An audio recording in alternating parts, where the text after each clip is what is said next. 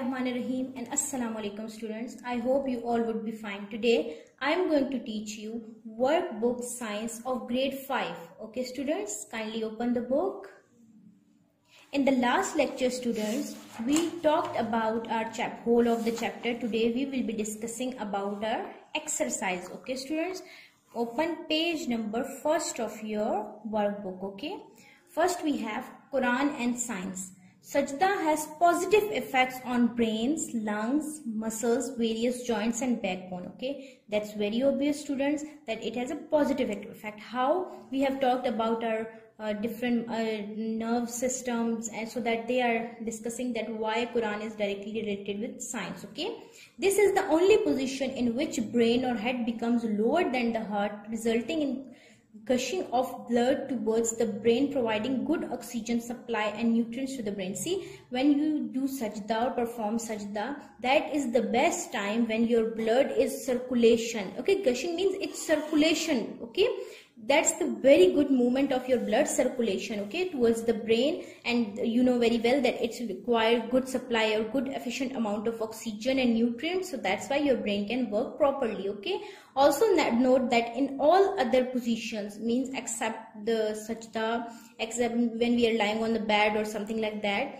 brain is above the heart, which has to work against gravity, means you are working against the gravity so that it sends blood to the brain. Okay, remember that blockage of the blood flow to the brain results in tiredness, lack of clarity and stroke. And you also know these are some of the terminology. Tiredness means you feel lethargic, you like indolent, you're fatigued. Okay, that lack of clarity means your vision is not clear to you. And stroke is something students, that's a sudden attack on you. Okay, or that can be soft and that can be of a minute, you can call it seizure attack. Okay, so that is a stroke. Okay, and that stroke, okay, in Urdu you can also say that is your, you can say jhatka type, you can say that stroke, or it also call, you can call it that it's a, you can say it's a major attack on your body. But students, kindly remember that when you have fits, that is your condition of stroke. Okay, when you have fits in your body. Okay, so, and that is directly, see, we are talking about the blood circulation, so students always remember that these are just related with your blood flow. So when you have a good blood flow, you will be having no blood pressure. So you must perform sajda. So as we are Muslims, so you must perform prayers 5 times a day. Okay, now move towards our concept check students. Okay, Unit 1, the brain and nerves. Let me remind you again. Use the correct word to complete the sentences. Very easy. We have checked. So here they are going to check your concept level. Okay, the nerves that transmit signals from brain to the muscle. See, again I am telling you that transmit means they are motor neurons or motor nerves. Okay students, so you have to write motor, M-O-T-O-R. motor means motors are that nerves that transmit signals from brain to the muscles and glands. Okay, after that, the nerves that transmit signals from the sense organs to the brain. See, sense, they are talking about sense, so automatically it comes in your mind, it's sensory, S-E-N-S-O-R-Y, sensory nerves. Okay students, after that students, we have a very good exercise of fill in the blanks to complete these sentences. We have discussed earlier too, but I'm going to tell you again here. They are giving you some of the features. Which features of human body? Heartbeat, listening, thinking, balance, movement, breathing, digesting and reading. You have to complete. Cerebrum. See, cerebrum is directly related with your involuntary actions, thinking, reading, listening. That's your involuntary action. Okay, after that, cerebellum. Cerebellum is directly related with your movements and balance. That's very obvious. After that, your medulla controls the heartbeats, memory and digesting and digestion, because that's your involuntary action that cannot be controlled by yourself. Okay students. Okay students, now move to the page number 2. Okay students, a very, you can say good, and it's all about your thinking. Okay, think and write. Which area of the brain will be most active when you perform the following task and actions? Okay, means which part of your brain will be working. We have talked about 3 of the parts. Okay, what were they? Cerebellum, cerebrum and medulla. Okay, medulla or brainstem. Okay, so first is they have solved walking. See, when you are walking, you are using your legs means you're using two things. You're using your mind coordination as well as your legs to move. Okay, so two parts are involved, cerebellum and cerebrum. Okay, cerebellum is for coordination, movement and balance, and cerebrum is your voluntary movement. Voluntary because walking is your voluntary movement. Okay students, after that we have remembering to buy your friend a present for his or her birthday. Means remembering, they are talking about memorizing something, so that is directly related with your cerebrum, because cerebrum helps you in thinking and voluntary actions. Okay students, then after that we have copying a picture. See, when you are copying means you are using your hands as well as your ability to think and seeing. Okay, so that cerebellum is helping you to move hand muscles and cerebrum is helping you to think and see that. So these both are involved, means cerebellum for moving hand muscles and cerebrum for thinking or seeing. Okay students, after that understanding different words, means you are understanding. Understanding is directly related with your thinking, your reading, and its voluntary action. So you can write cerebrum because that is, and in bracket you have to write that it's related with your thinking. Understanding means you're thinking and then understand it. So then after reading, and it's your voluntary action. Okay students, after that doing well in your tests. See, you are doing well in your tests.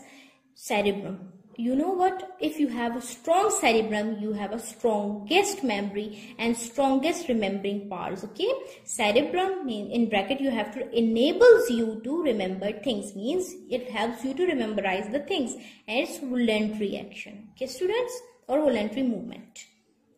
Controlling your tears when you are sad. See, when you are damn sad, you are about to tears, which part of the brain you are be having, so that you can have feelings. So for feelings, most obviously it's cerebrum, because it controls your feelings and your decision, because you are feeling and then you decide to cry. Okay, so that feelings and decision is your cerebrum, and it's voluntary movement or voluntary. You can just write voluntary, means it's your hand. Okay, it's under your will.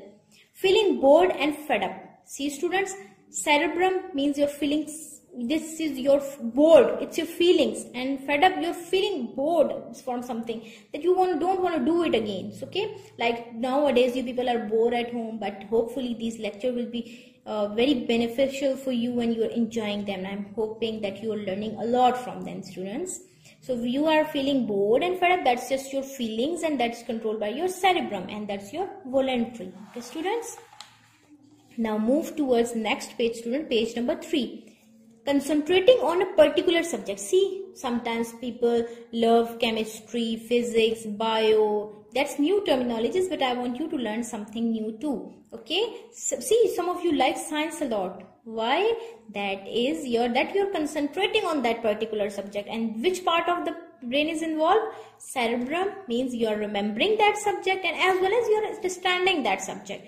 Okay, and that's your voluntary action. You can also write with that voluntary action. Okay, after that, feeling pain. See, here we also have pain. So pain in your elbow, feeling is directly related with your cerebrum, so you have to write cerebrum, and in bracket you have to write feeling, and it's your voluntary. It means you're feeling sad, pain, that's your voluntary action. Talking to your friends. See, we are in cerebrum, we are just talking about the feelings. Okay, but in talking to your friend, you are using your precious tongue, so cerebellum. Why? Because it is directly related with your movement of tongue. So movement, your muscles of the tongue are moving, so that's your voluntary action, and you are talking to your friend with by means of a tongue. Okay, coughing means you are ill sometimes, and that coughing is actually due to the you can say that maybe due to the viral infection or something like that, and coughing is not in your hand. Okay, that is just from your involuntary action, means you cannot control it. So that is from your medulla or brainstem, and it's your involuntary. Okay, but students, then after the blinking is just your eye is opening, closing. That, okay, that is also, blinking is sudden action, or you can also say blinking is also a reflex action. Do you remember reflex action? That was automatic. Okay,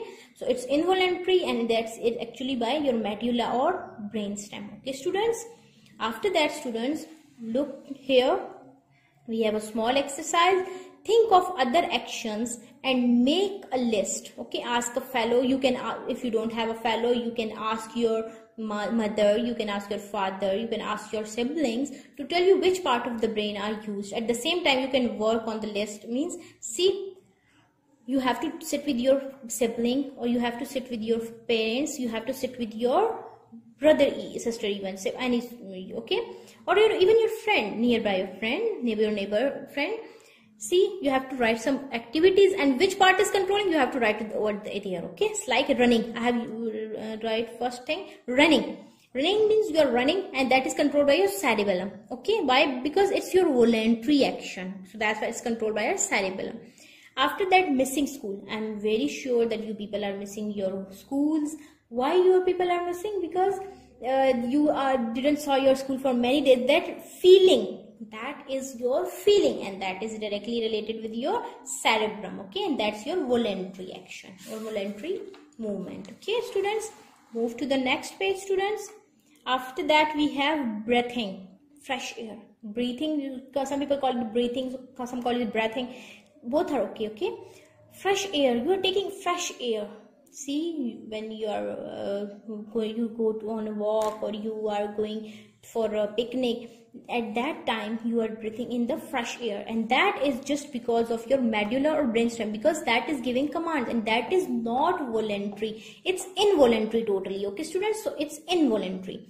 After that, dreaming while sleeping. Okay, means dreaming while sleeping means you see you dreams while you are sleeping, and that is also not in your under your control. That is your medulla or brainstem, because it's involuntary. Okay, students. After that, we have a small activity, interesting activity, the brain hat. Okay, this activity will be done when we will come back to school, and inshallah we will be performing it in the school. Okay, because right now you people have not this facility. Okay, so when you will come to the school back, inshallah we will be doing this activity. Okay, students, in this interesting activity, the brain hat. Move to the next page, students. That is page number 5. Okay, see over here, that is also a concept check. See, students, first we have, how does tongue detect different tastes? Okay, very, you can say easy question, but you have to check your concepts. They are talking about our tongue. Okay, so I have told you that taste buds are present on our tongue, which are very sensitive to the chemicals we eat as a food. So the signal, so they just, that chemicals give a signal to our brain, and we become able to detect that whether it is sour, it is bitter, it's umami, etc. Okay, so you have to write answer like this: taste buds are present on tongue, which are sensitive to chemicals in food, so they signals to the brain, and we become able to detect different tastes. Okay, so students, you can write from here that taste buds are present on tongue, which are very sensitive to the chemicals in food, so they signals to the brain, and we become able to detect different tastes. Okay, students, I hope you will be writing with me. Okay, students, very easy answer, and you have to remember these concepts too. Okay, students. After that, student, we have another question. What happened to the cells on the surface of the skin? See, we have checked about the skin, what sort of skin. So students, means what happens to the cells on the surface of the skin? The skin has different kinds of, I told you, receptor cells, which enables us to feel heat, cold, pain, and touch by sending information to the brain. Okay, so what happens to the cell to the surface of the skin? You have to write, the skin has thousands of receptor cells, which enables us, means which help you or enable us to feel heat, cold, pain, and touch by sending information to the brain. Okay, skin has thousands of receptor cells, which enables us to feel heat, cold, pain, and touch by sending information to the brain. Okay, students, now move to the next page, students. See, very interesting exercises they have given you. How are you able to hear sounds? very easy, and you can say that is just checking your concepts, okay, and you have studied, so you are that would very easy for you, that you have learned in the previous chapter and you are doing this. Sound vibrations pass on the inner ear nerves and send message to brain, and we become able to hear sounds, okay.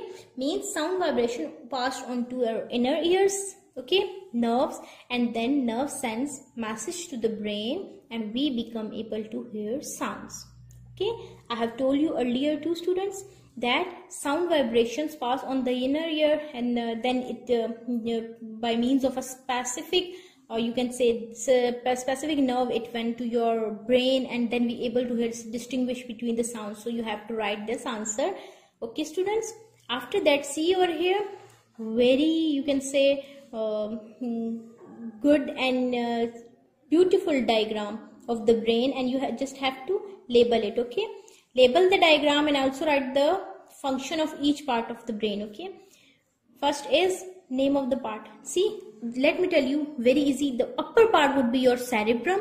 After that, this part right before your brainstem, it would be your cerebellum, okay students. This is your cerebellum, and after that we have this, and this is your medulla, okay. Medulla, or you can say medulla, both are okay. Medulla or medulla, both are okay. So, okay, after that we have, this is your brainstem, okay students.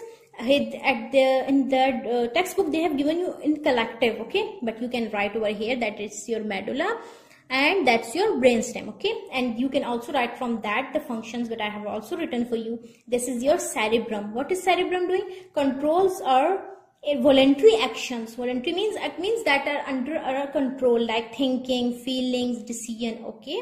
It also helps us to remember things, means it is making our memory. So you must have a strong cerebrum, okay. After that, students, we have medulla. See over here, name of the part is medulla. What is its function? It regulates breathing, means it have its you can say it's which kind of action? It's involuntary action, okay. Digesting and breathing of heart muscles, okay. Beating is that is actually related with your heart muscles, that is they are giving you a you can say when your heart lapped up motion of your heart, okay. That is actually your beating, okay. So it regulates the breathing, digesting and breathing of your heart muscles, okay students. After that sorry, name of the part is cerebellum. Function, it controls the balance and movement of the muscles and joints. See, cerebellum is directly controlling your balance and movements of muscles and joints. It helps us to run, walk, etc. Okay students. After that we have brainstem. It receives, what is its function? It receives, it process and adjust functions, okay. Which functions? That is related to your vision, your sleep and your temperature, etc. Okay, means when you are sleeping, that is performing, your brainstem is actually performing these actions, and you have to means they are not under your control, you are just sleeping and controlling by your brain automatically. Students, we have completed from page number 1 to page number 6, okay students. I hope you all will be doing this with me, inshallah. And in the next lecture, inshallah, we will be having our next work from page number 7. Till then, you have to complete your page 6, and you have to also remember these all, so that we can be doing after that exercises, and you people can take more interest. And I hope you all would be enjoying your these online lectures. Till then, take care. Allah Hafiz.